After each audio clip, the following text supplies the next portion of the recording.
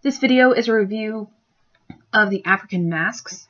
There are 4 of them pictured here, and we will begin with the female PWO mask.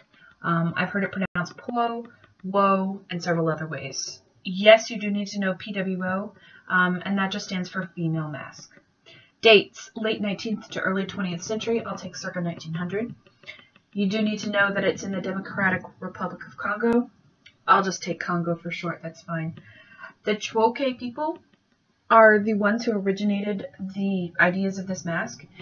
Significant about this mask are that it is made by men and worn by men, specifically in full regalia, so it's not just the mask, but they would have the rafikia cloth covering their body, and it was to honor women. That is the intended purpose and motivation. Formalistically, you have representations of a female face, but it is not actually a real representation of what the female face looks like. You have circular eyes and the cowrie shell half-lidded eye opening, so that indicates wisdom and all-knowing. You have just the slash of the nose and the very half-closed mouth. Those dots around the eyes are possibly decoration, also possible scarification marks. And just understanding that this was well loved, it's repaired on one side, and then it was used by a man to honor the women of the tribe, specifically the young women who've had children or of childbearing age. Next, we have the Bundu mask. Date, yes, you need to know Bundu, B-U-N-D-U mask. Date, circa 1900. This is from Sierra Leone, however, it's pan-West African. Pan means across. So across many West African societies, they use these Bundu masks. This was the only mask that we have in our entire art, 250 art images, that was made for a woman. So this was intended to be worn in a masquerade performed by women. You can see I added an image here of the women being covered. The mask isn't worn over the face, but it's worn on top of the head, and then the rafikia stuff covers everything else. These were worn by women almost of marriageable age, so they're still not children, but they're not yet a woman.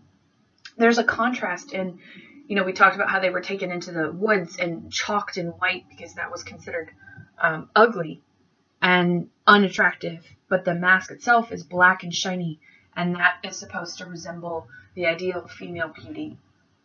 One interesting thing, there's a lot more to that I won't discuss here. You need to check your notes and review the Khan Academy, but there was another video on Annenberg Lerner called Ceremony and Society that I found, and it had some interesting takes, which I tend to believe are more accurate, about the neck and how the face looks kind of squashed, and then you have those neck rolls. And yes, so the video only briefly touched on them, saying that, maybe it indicates they were healthier.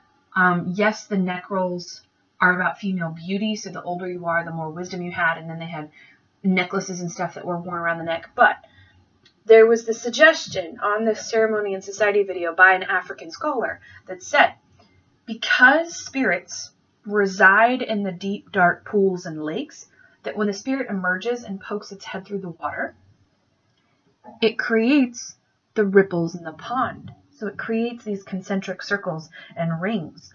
So the rings at the neck are a reflection of the emergence of spirit.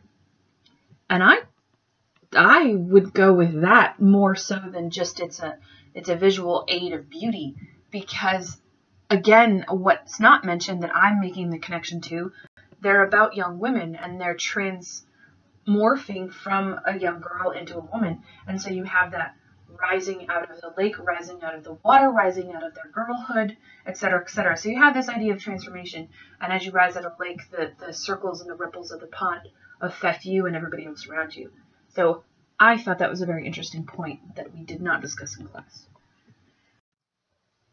Next, we have the portrait mask, Mbolo. This MBLO, yes, you do need to know MBLO, the portrait mask, and it just means portrait mask. It's from the Côte d'Ivoire. That is the Ivory Coast to you guys in English. It's found in the village of Kami. You don't need to know that. Just know early 20th century. So I will take circa 1900. Ivory Coast. And this portrait mask of significance or distinction is that it's a secular mask. It's an entertainment mask. It's meant to be for men as a rite of passage, represents personal status or reflects the attributes of that man in the tribe, helps discern social orders. You see the little sort of carving around the face, that little bumpy carving that's a stylized version of a beard. We talked in class about the horns on the head, signifying power and authority. You have the triangular representation of the healthy glow on the face. And again, like I mentioned in the statuary video, especially I spent some time in the statuary video with one of the figures, I think it was the reliquary figure, talking about how, you know, the strength of the reliquary figure is represented in the muscles and in the birth of life in the enlarged belly button, but it's not realistic. This is not Greek ideals of human beauty. It represents an idea, and this portrait mask is not necessarily an exact portrait, so it's kind of confusing in that way. It is not an actual portrait of a person. It's a representative, stylistic representative of them. And that abstractness, especially those horns on the head, were used later by Picasso and some of the modern and surrealist and cubist art people. They were influenced heavily by African art because all throughout the continent of Africa, they used stylistic representations of figures well before modern art came into the same purview. And lastly, we have lastly, we only have 4 of these. The Aka elephant mask. Yes, you do need to know AKA elephant mask. Circa 1900. Location Cameroon. And one thing we did not discuss in class, but a significant aspect of this, is the idea of movement. This mask is not intended to be sitting in a glass case, frozen in time under, perfect atmospheric conditions. It was intended to be worn, as the image beside it shows. It was intended to show movement.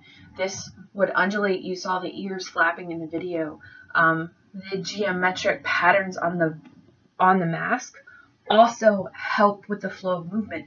Those downward triangular figures on the long body of the elephant mask would have moved as the person moves and shown the sort of rippling effect. There are no figures on the mask because, again, it's a stylized representation of an elephant.